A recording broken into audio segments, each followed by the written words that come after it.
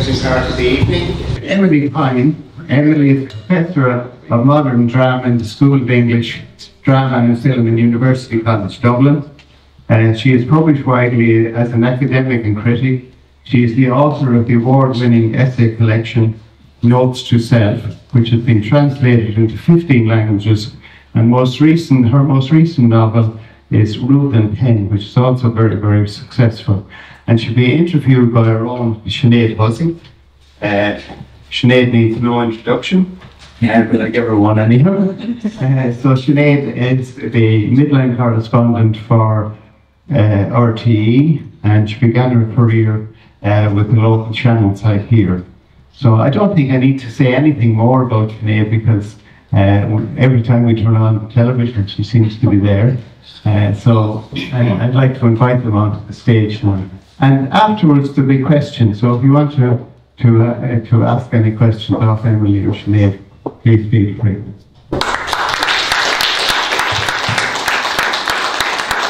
So we'll begin. Emilie, thank you for being here this evening. Your journey to writing was, I suppose, 40 years in the making. So why at 40 did you, I suppose, publish something? Because I know you've been writing for quite some time, but that was your first published work. Yeah, so I kind of have two answers to this, and that's going to become repetitive because I always have two answers to everything, and I think that's either because I'm really indecisive or because I'm a teacher, so I'm used to trying to get students to think about things from two different angles. So the two answers are that I had, as you alluded to, wanted to write creatively. I mean, if you had asked me when I was 16 what I was going to do, it was going to be writer, right? But as lots of people have said already, that can be a hard or challenging path to go down, and it can feel like not very straightforward.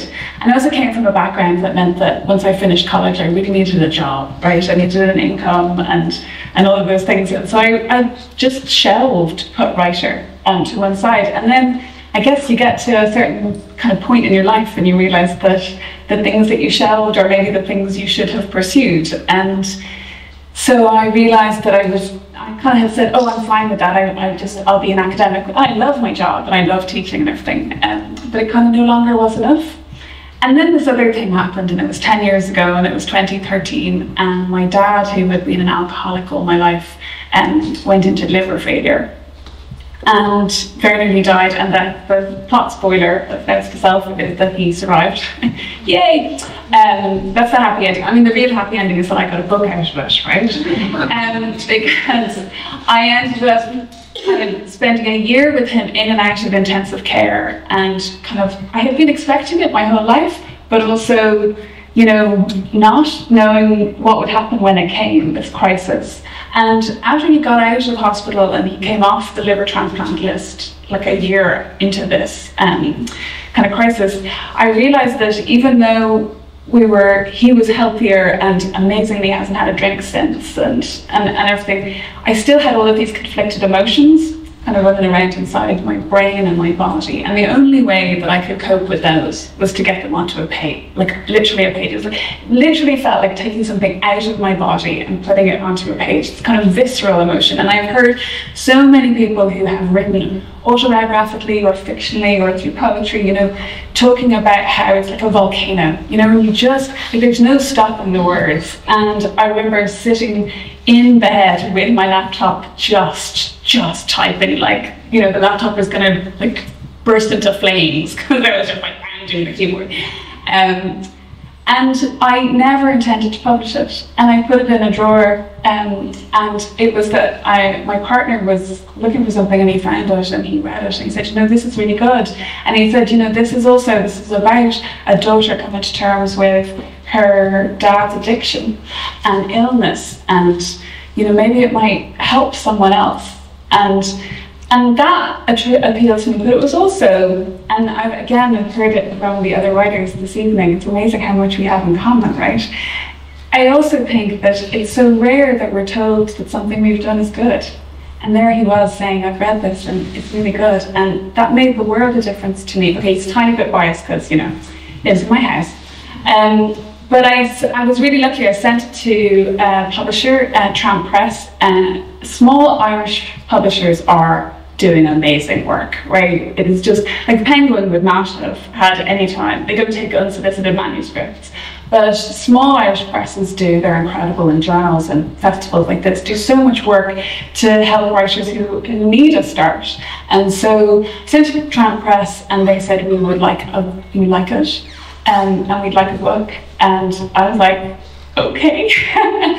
And like on the bus on the way home, wrote a list of other things that I was clearly dying to write about, including, you know, my job and kind of my life. And also I had just gone through a period of years that my partner and I were trying to have children and we weren't able to have children. And again, these are the kind of stories that I think we carry, right? And that we're silent about.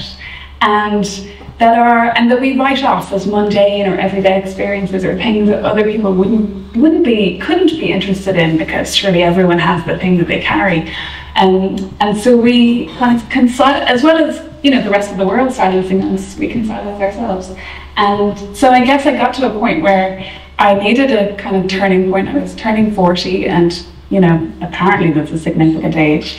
And also, you know, my dad was like dying and then he was alive and trying to work out what to do with that. And I wanted to be a parent and I couldn't, and trying to work out what to do with all of that longing. And I ended up writing, and it's kind of been extraordinary. So, you know, Sinead Gleeson, who's an amazing journalist and writer, and she often says, you know, you don't have to publish it, but the writing of it is a really important thing to do. And the thing about Notes to Self, as you said, it's very honest. And I think that's why it really struck a chord with readers. And I just wonder, why were you so honest and so giving of stories and a journey, several journeys that were, you know, was it painful for you to write? Was it difficult to get all that out there? Or was it in some way therapeutic to get it out? I mean, all of the above, right? People don't really believe me when I say that. They say, you know, why is it so honest? So I'm like, well, I don't know any other way to be, right? If I was, either I was not going to tell the story or I was going to tell the story fully, right? I don't have, and I still don't, and even with fiction, like I just don't have a kind of middle gear. And the publishers asked me if I wanted to publish it under a pseudonym. Which probably should have been a sign that it was being a little bit too honest, right? When you wrote this, are you sure? But again, I just needed to claim it. I needed to claim that experience. And that was vital to me, and I think that is what people responded to, and it was kind of an extraordinary thing. And it was published in 2018. It was published in the wake of the referendum on repealing the 8th Amendment, and I think that was a real moment in Irish society where lots of people were telling their stories, and lots of stories that had been silent and quiet for a very long time were being listened to, and I thought it was an extraordinary act of empathy, that act of listening. And so then, after it was published in July 2018, I just started getting letters from people who were telling me their stories. And that's the sign, I think, of all of these untold moments. And this kind of, again, opening up that I think we've seen in the last 10, 15 years in Irish society, which has been magnificent, but also very difficult, right? So yes, I mean, I'm really delighted that I was honest. If I had known in advance, you know, that I would be talking about incredibly personal things in front of an audience, I might not have done it. I think there's a gift to, when you're writing, there's a gift to not thinking about reception, right? And a gift to not think, like you have to think about your reader because you want to try and make it good, but actually trying not to think of a reader is the best thing maybe you can do. And what did your family think? Because I know from reading the book, you know, you do try not to delve into their lives too much, but because of the nature of the stories, I mean, they are part of the story. What do they think? Yeah, well, I'm this wildly eccentric family, so A, they give me lots of material, and B, also, you know, hugely supportive of me doing it. And it was strange, you know, my dad writes for the Irish Times and was an academic, and that's how I thought that becoming an academic was normal, right? And he worked for RTÉ for his whole career. And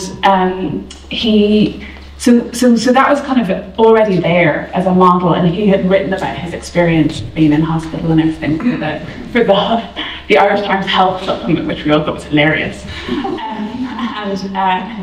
So that kind of gave me a bit of permission, right? And it was harder to watch my mum go through it. My mum's from a generation where if something happens that's dark or difficult in a family, you close, right? You close ranks and you mind each other, but you also shut out any oxygen to it.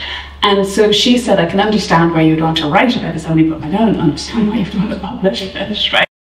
And she was also really worried for me. She saw how women who tell their stories in the world can get treated, right? And I think it's really great that I have no social media presence whatsoever, so I've been somewhat protected from that. The publishers, Tramp Press, published it, because I'm a university teacher, published it in the summer, so I wouldn't have to publish it one day and then get up and stand in front of a room full of 19-year-olds the next day who might have just read about me, you know, their teacher having sex or something. So that was a kind of protective gesture as well. My mum was hugely relieved when I said, oh, I'm writing a second book, and she said, really? And I said, it's a novel. She was like, oh. So I think there was an act of permission, but also, you know, they were concerned. And when you write about your own life, you inevitably trespass in other people's lives. And so the only kind of rule I had was that I had the right, I felt, and I still feel, to write about anything I had experienced. But I didn't have the right to write about anybody else's emotions. And so even in the essay, the chapter about my partner and I having children, like, he's obviously present in that, but I worked really hard not to write about how hard it was for him, even though it was. And so, you know, then when I came to write Ruth and Pen, and Ruth, which is about two characters, Ruth is in her 40s, total departure from my life, obviously, and she and her husband can't have children. And Pen is Penelope, a 16-year-old girl. But I wrote a lot of Ruth's husband's story because it really felt important to me to acknowledge some of the things that I had left out of the non-fiction that I could do in fiction. And also, I should say that I started writing Ruth and Pen. I was writer in residence at the National Maternity Hospital in Dublin in Hollis Street. And I was really taken aback then, and that was pre-COVID. I was really taken aback by how many men were being excluded from the process. So, you know, they're obviously not physically giving birth, but they're, you know, excluded from the hospital, or in cases where, and this is something that Aidan says in the novel, in cases where there's a pregnancy loss. Fathers are not entitled to counselling unless they go with the mother. So if the mother doesn't take up counselling, then fathers aren't entitled to it. I find that extraordinary. And I found it extraordinary when I expressed my surprise that no one in the hospital found it weird. All of the men, both fathers and not fathers, that I know are so emotional, are so open, and are so, you know, engaged. And the idea that men literally aren't allowed outlets for that, still, I think, is part of the problem, right? Anyway, sorry, I could go on. But it's I guess what I'm trying to say is that sometimes you're writing out of your own experience, like direct experience, and sometimes as a writer you're trying to capture some kind of moment of injustice maybe you see in the world. I read in one of your interviews, or maybe I watched online, where you said you tricked yourself into writing a novel, and you almost didn't, I suppose, set out to do it. So how did it come about? So this is going to sound really silly, but because I had published a book, and there I was, and I had taken a year off my job, right, in order to be writer in residence, and I don't know if you know the playwright Marina Carr, and so, you know, somewhat intimidating presence, and she had been the previous writer in residence many years ago, and they had had one for ages, and I was totally at sea. I didn't know what to do as a writer in residence, because I'm a teacher, right? And I bumped into Marina Carr, who I'd never met before, at an event. She was at an event, and I thought, ooh, I'll go up to her, right? And I went, hi, and she, you know, can I touch you? And she said, how's it going? I said, I'm doing this thing now. And she said, how's it going? And I said, oh God, I'm totally lost. And she said, oh, great. And I was like, no, not great at all, because being lost is terrible. And she said, oh, being lost is where the good stuff comes from. And I was like, okay, this is what a real writer thinks. And so I went back to the desk and I'm still lost and scared and didn't know what to do. And so I opened a file on my computer that said short crap novel. Draft 1, and that was my way into like, and actually I didn't really write it on. I opened the file on the computer and then I took out. I like to write by hand, partly because I am a really fast typist. I paid my way through college by typing, and so I type too fast. I couldn't type slightly faster than my brain, which I think you need to write slower than your brain. I don't know. So I handwrite, and also in my head, that's the romantic idea of the writer, someone who sits in a cafe, the writing. And I write in those, do you remember school copybooks? Do you remember the Ashling or the Orman school copybooks? Yeah, with the big, fat, chunky lines that you can fill pages really easily, right? So these are all these kind of strategies I needed to trick myself into not being intimidated by this crazy project. And I just said, okay, you just have to write 4 Ashling copybook pages a day. And I did, and I wrote all of Ruth's story, and then I found Pen, and I wrote all of Pen's story, and now they're interwoven. But yeah, short crap novel, highly recommend, setting your expectations really low. And it came on the back of Note to Self, where you're saying, people are coming up to you, offloading their story, writing to you with their story. Did you feel safer to write fiction? Yes, I think it's a really insightful question, because I felt the honesty of Notes to Self was incredibly important, and I was incredibly moved, and I found, I wonder, do you feel the same in your line of work, that it's a privilege when someone gives you their story, right? And it's an act of trust, and that's extraordinary, and I've never obviously with students, yes, but never experienced it quite like this. And what I realised as well is that most people just want to be heard, right? They don't want to answer a solution or, a revolution. They just want to be heard because they don't. So that was an amazing journey. But it was also, it took something. It cost something from me. And you mentioned it earlier, is it hard to go back? And it is hard to go back, and I had to get to the point where I just to stop. And writing fiction was like being able to explore the emotional territory, but taking it it's not out of my body anymore. It's over there, and it was also fun to be able to write things that weren't true. I didn't have to worry. I didn't have to kind of think, oh God, did that really happen? And amazingly, you can change things in fiction, like the license to just, do things. So, but I also think, fiction. I had a student years ago who was writing she wanted to write a memoir, and she was hitting writer's block over and over again. And we kept talking about this, and kept talking about, ways around, and the stories she had to tell were incredible. Also very difficult, very painful stories. And she went back to, she's American, and she went back to America, and she sent me an email a while later, and she said, I finished the manuscript, and I was like, wow, that's amazing. She'd gone from writer's block and 100 words, dragged out of her, and to, a full manuscript of 60,000 words or something. And she turned it into fiction. Fiction had been her way to tell her story more truthfully than she could in non-fiction, right? In a memoir, because the memoir was too difficult. She was terrified her mother would read it and realise it. And so write a novel and set it somewhere else and give the characters different names, right? And suddenly she was set free. So I think fiction can do really interesting things that can be incredibly true. And just looking then at the character of Pen, who was an autistic teenager, how did you work on developing that character? I assume you had to do research, did you feel a duty, I suppose, to really portray that character as best as you possibly could? Yeah, 100%. So Pen is 16, and I knew that from the start of thinking about writing about her. And it's funny, with my sister, I wrote Moving Pen during lockdown, right? So when we all were confined, and my sister and I would just talk on the phone every day. And she's a single parent, so she was at home with her 4-year-old, just the two of them. And she's trying to work online at the same time. It was all very intense.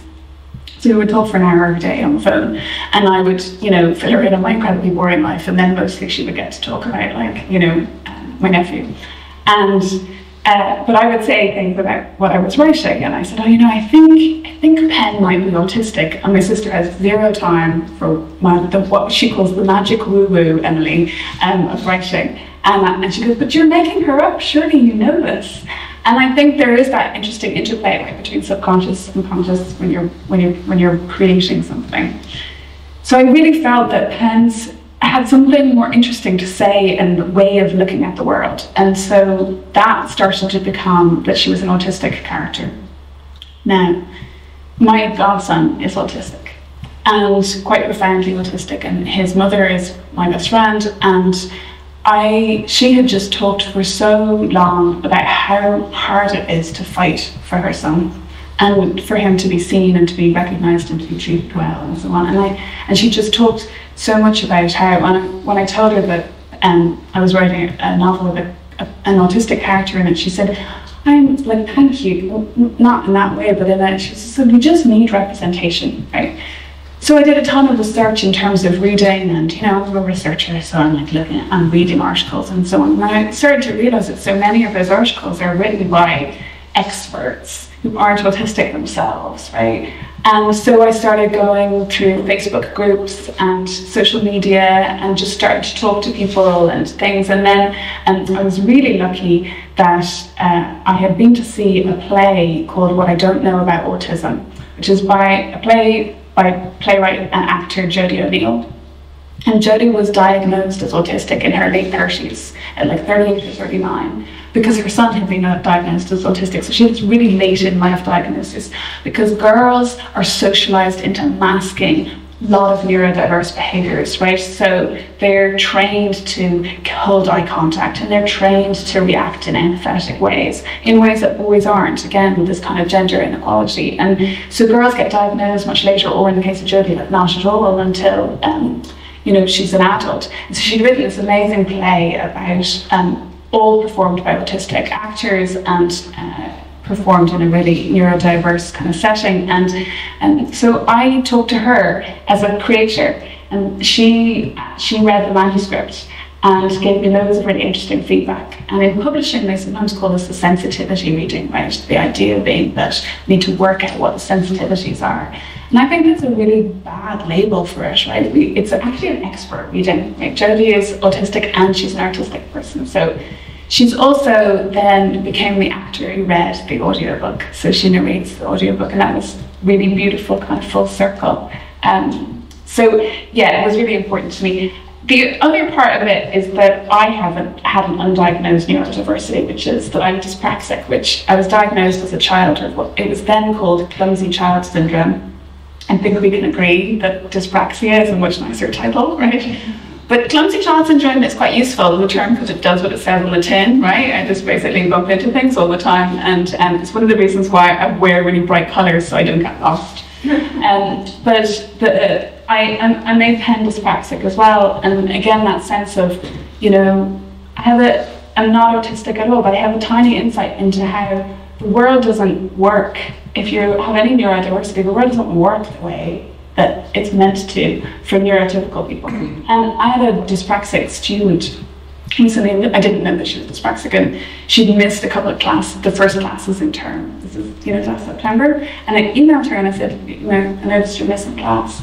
And UCD is the biggest university in Ireland, and it has a huge campus, and she could not find the room. And so I met her at a landmark that she named, and we found the room together, and she came to every single class after that.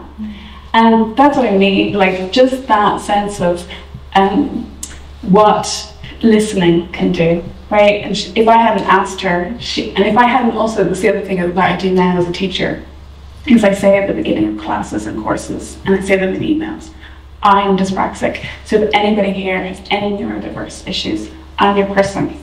And she said, I would never have said it to anyone except that. So it's again, these ways that we mask and the ways that we hide, and how when we stop hiding, it can be so hard to stop hiding, but it can also just open up the world to us in ways that can be just life-changing. We touched on it earlier on, and it's been touched on here this evening, that self-doubt, judgment. How do you deal with that? Putting something out there, what is it like? Well, you're a public person, right? I mean, that's an area of vulnerability that I hadn't anticipated. And I was incredibly lucky with Notes to Self that I didn't have the kind of backlash that I know that lots of people who publish work that is in some way taboo, right, can be. I don't know why that was. I wonder if maybe it's that I was slightly older and telling a story, a retrospective story, and also for as much as the stories I told in it about alcoholism and sexual violence and so on are still taboos, I'm also, middle class white straight woman, right? So I was protected, I think, in lots of ways. But I do think, and this is what I was saying earlier, I do think that making work is this incredible license to be yourself and this incredible way of encountering the world. But I do think it costs something as well. And that's, why the celebration of writing and art that this festival has been and this whole evening has been, it feels like a community. And it's actually these kinds of events and these kind of moments where that connection feels like it balances any cost out completely. So I think for me, the people that I got to meet through this, which was not the goal, right? The goal was to write something, but actually the real dividend has been meeting people, and that's incredible. And do you find, even since you've published a Note to Self, which was 2018, are people still coming up to you, talking and telling stories? Yes, and I am, hopefully quite a good listener at this point, so but I have an email address that, because I work for a university, it's publicly available. I just get emails every week, if not almost every day still. Is that a huge responsibility, or how do you handle it now? Yeah, it is a responsibility. So one of the other things that I do in what I think of as my real job as an academic is I run with the National Folklore Collection at UCD. We run a project called, an oral history project called Survivors' Stories, and to work with people who are survivors of institutions in Ireland and run by the Catholic Church. So industrial schools, mother and baby homes, and Magdalene laundries. And people come to UCD and we record their stories. And many of these people have already told their stories, like they tell their stories to the commissions of inquiry. But as we know from all of the media coverage and so on, and the debates on the door, those their stories are then taken away from them and are put in sealed archives for 75 years, and many people feel that they've been disempowered by the process. And so we've had an incredible experience of them coming to UCD, and they tell their story, and we record it, and they get the audio recording, and then we transcribe it, and they get a whole bound copy of their own story. And I had this amazing experience with this man who had been terrible experiences going through, but first a mother and baby home, and then an industrial school. And he came to me and he told his story to us. And people can talk for 20 minutes, or they can talk for, one woman talked for 3 days. And she just came back day after day. But he talked for an afternoon, and he told us his life story, and we transcribed it and we gave it to him. And he would be a very, reticent man. And then I met him later, bumped into him at an art gallery, because he's a huge art fan and a painter himself. And he said that he'd given the book to his sons, and he had never been able to tell them what had happened to him. So they had no idea, and that they were able to read it. And so that experience of listening and then enabling someone else's story to be heard, I think again, it wasn't something I ever set out to do, but I think this is the work of my life. Emilie, which writers have influenced your writing or your thinking? Okay, so a really, really lovely moment for me with a pen was that, which I'm like, oh, my little book, that it won the Kate O'Brien First Novel Award this spring in Limerick, which was an amazing festival and a lovely moment. Because Kate O'Brien, for anyone who doesn't know, she was writing in the 30s and 40s mostly in Ireland, and she wrote about Ireland and she wrote about Spain, and she was kind of amazing. But she was also banned in her lifetime, right? So two of her novels were banned. So there were kind of decades where people couldn't read her work. But I studied her when I was 18 in college in my first year of doing a degree, and she has a novel called Land of Spices, and it has like a little girl in it who goes to, and I'm reminded of the short story you were talking about. It's set in the convent, and it's the central characters are a nun and one of the little girls in the boarding school. And she grows up through the course of the novel, it's kind of built into a man. And at the end of it, she starts to imagine herself becoming a writer. And I read that at 18, and I remember thinking, I love this writer. I love Kate O'Brien. Go and read the Kate O'Brien novel and read Land of Spices or Mary the Bell. Amazing novels. Mary the Bell set in Spain, so it's even more fun. But also loving that writer and loving her style. And then loving what she did for the woman, for a female narrative voice in it. And it's funny, one of the things when Trant Press said to me, we'd really like to publish a book, we'd love to commission a book by you. And they said, we love your style. And I said, I don't have a style, right? That's just how it sounds in my head. And they said, that is your style, Emilie. And I have just thought that because I didn't sound like John Banville or Anne Enright, then, I couldn't write, I wasn't a writer, right? I just wasn't legitimate in that way. And so again, the enabling things that other people say, but also, that we read, reading widely and just finding something that sounds, and you think, well, I could maybe do that. Can't do Anne Enright, but I could maybe do that. Yeah. What would you say to someone who has aspirations to write a book? Oh, open that short graph novel file, right? It's been oversaid, but I guess start doing it. And if you need to do it in secret, if you need to do it almost in secret from yourself, if you need to write it in a children's copybook, or if you want to write it on your phone on the bus, just find a way that works for you, and allow yourself that thing, that story I just told about style. Allow yourself to believe that you're a writer, right? Are you a person who can write? Then you're a writer, right? So yeah, I would just let's get rid of the gatekeeping. Will we throw it over to the floor for questions? Is there anyone who wants to ask a question? Pass the mic around. Or share an experience of writing. Yeah, how you doing? Well done, Sinead, and well done, Emilie.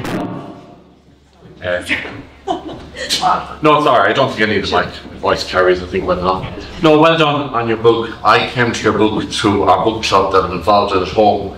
I broke for the border from Roscommon this evening, so I'm and I thought it was a wonderful book, and I really, really was impressed by your honesty.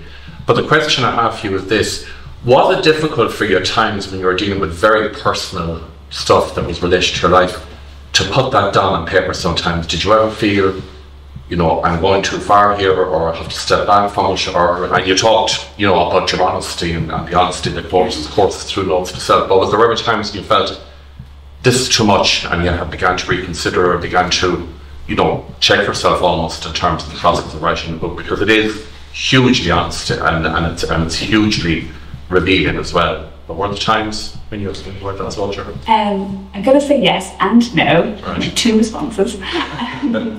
The first is that, so the writing is an essay, it's the fifth chapter in the book, and it's about me being a child and a teenager. And it was the hardest to write, partly because it's long ago, right? And it was like pulling things up from the depths. And the reason it was pulling things up from the depths is not just the vagaries of memory, but there were experiences, and I'm particularly thinking here of violence, right, that I had experienced as a 15 and 16-year-old girl. And that I had sealed away very carefully in a box with a lid firmly on the top, so that and I think a lot of survivors do this, that I could survive, right? It's a really useful strategy in the moment and to move on. And it's strange because when Minutes to Self came out, people said, oh, is it different from your academic work? I would spend my whole academic career doing things like this oral history project, right, with people who have experienced abuse and violence, with teaching plays that are about vulnerability and experiences of violence. And when that question was asked, I said, oh, it's totally separate, it's totally different. I didn't realize that in lots of ways I had been trying to find an expression for those experiences. When it came to writing them, I kind of right upstairs, we have a very small house, and then right upstairs in what was meant to be a child's room, right? So the irony is not lost on me. And my partner, who's also a writer, which is a lot of fun in our house sometimes, two writers, writes downstairs, and I would come downstairs and I would just stand and breathe in the room with him because it was so intense. And like almost shaking. And he would say, are you okay? And do you want to stop? And, we'd have a banana or something. And then I'd go back and I'd do short bits. And I would say that to anyone who is writing something that might be difficult or painful, I know I said the secret thing rather than secret, but if you are to go in somewhere hard, to have someone who is an ally, right? And also to take breaks. We need an emotional toolkit, I think, for not even just writing, but for reading difficult work, right? I say this to students when we're studying plays. And there were times when I thought about not including that. And one of the things, again, the conversations that I had with the publisher, they said, let's put that chapter 5th in the book so that you feel a little bit less exposed. Right, so I felt like the first 2 essays are about my life as an adult, and I felt like readers would get to know me and know that I had survived, and then they would get to my teenage self who had gone through those experiences. So there were lots of mini decisions as well about how to actually publish the work. But yeah, and then the flip side of that is that one of the sides of the success of Notes was I ended up being, and I was happy to do it, being on radio shows and being on TV and stuff, talking and being at events and talking about sexual violence. And it got to a point where I said, this is re-traumatizing for me now. And it's no longer enabling and I'm going to stop it. And so I would say we have the right to write our own stories and we have the right to tell our stories, but we also have the right actually to stop and the right to be quiet sometimes too. Thank you. Thanks. Anyone else? I'm besides, Emilie, is there a third book on the horizon? Well, that's the hardest question of all time. Extra short crap novel? No. I am taking another leave of absence from my job in September for another year. So I'm really hoping there isn't. Otherwise I'm going to have a very nice time catching up on daytime television. Yeah, I have really enjoyed this part of opening this whole part of my life. And it's also been a way for me to move away from, I totally burned out at work. And it's also been a way for me to connect with other parts of myself. And so sometimes I think that writing is sitting at the desk and writing, but sometimes it's going for a walk, and sometimes it's reading, and sometimes it's singing, and sometimes it's yoga. That I just would like that to be that kind of holistic sense as well of my life, which is totally fudging your question. But I don't know yet, but I hope so, yes.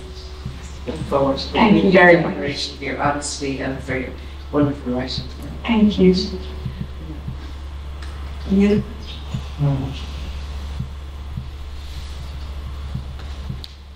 I'm going for you, Sinead. Certain job going that we have. I don't even want to rule myself out of it. So I was never in. I'm quite happy doing one job. So you would consider a collaboration with your partner in the right on a book? Oh, I mean, he's not here, so I can say anything, right? We have an amazing deal where we are each other's first readers, and we write very, very differently.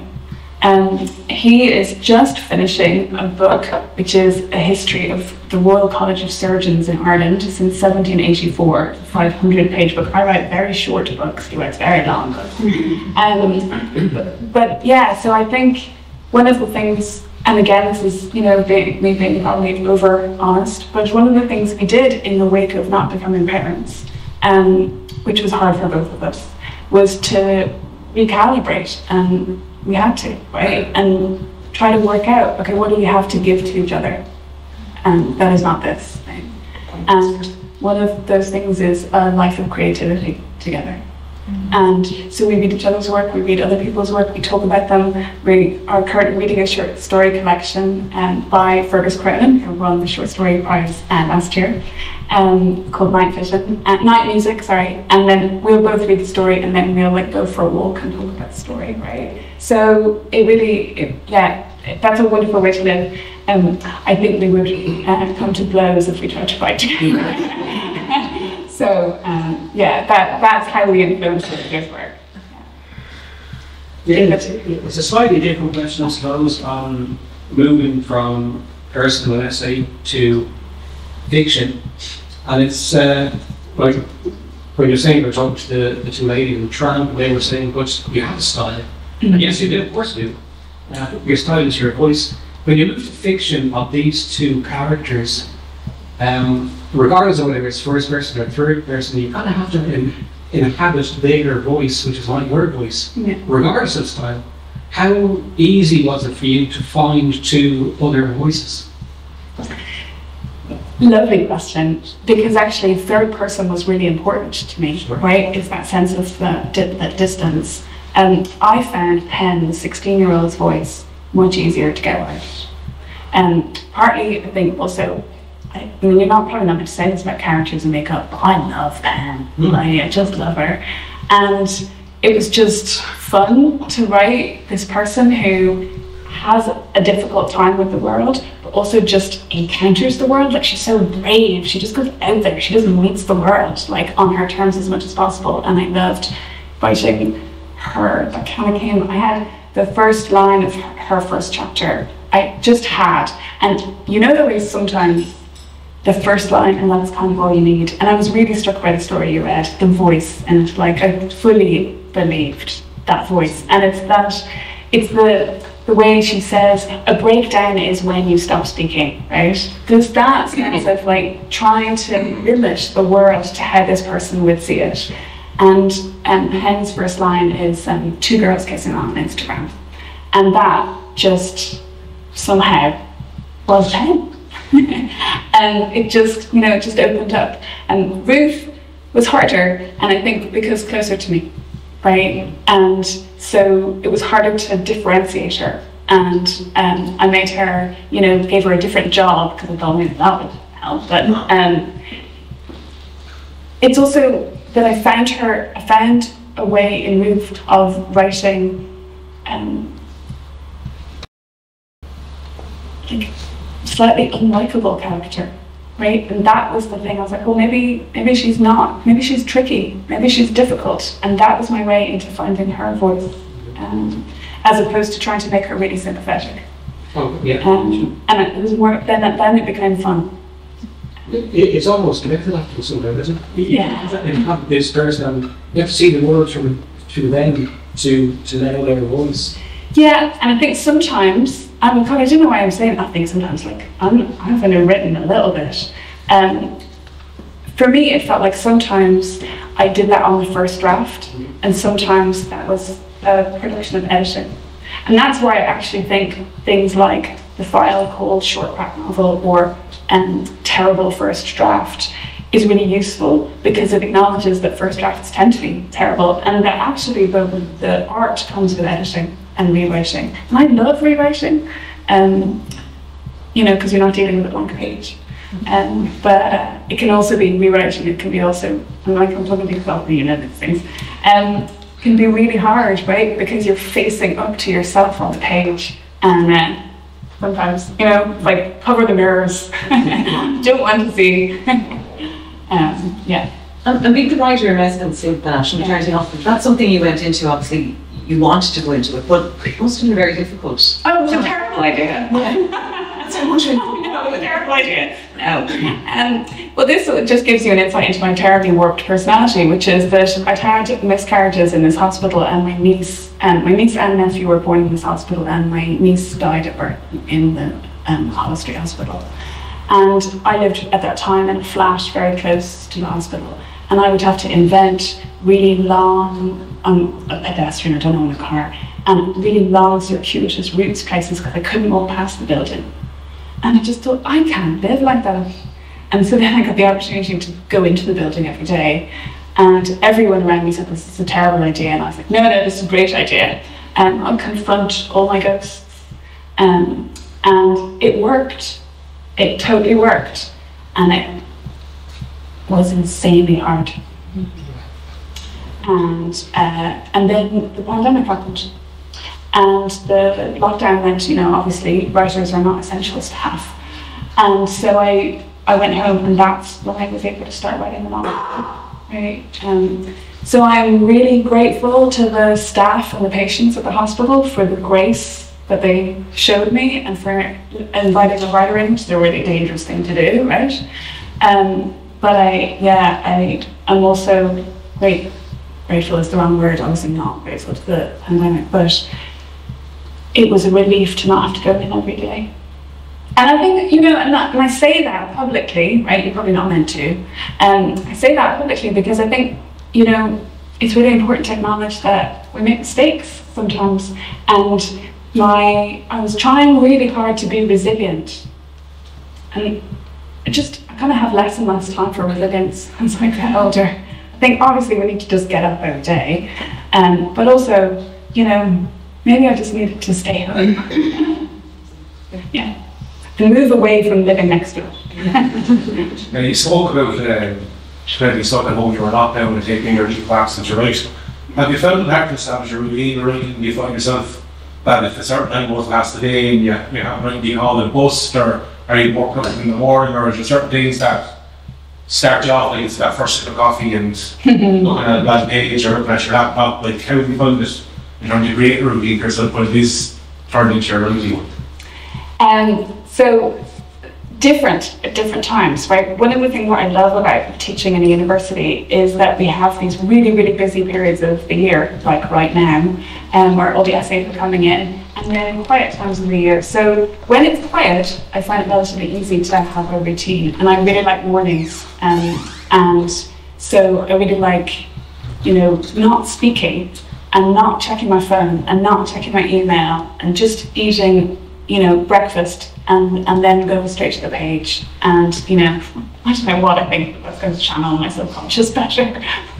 Yeah, but some kind of weird. But the other side of that then is because I had that year off, I got really used to that rhythm. And then I went back to my job and I was like, right? Because I have a full-time job and, responsibilities and, family things. And so I have become a devotee of the 25-minute writing, and I set an alarm, and I do it. I still do it first thing in the morning, and I maybe manage it 3, maybe 4 mornings a week if I'm lucky, and at least one of those mornings will be on the weekend.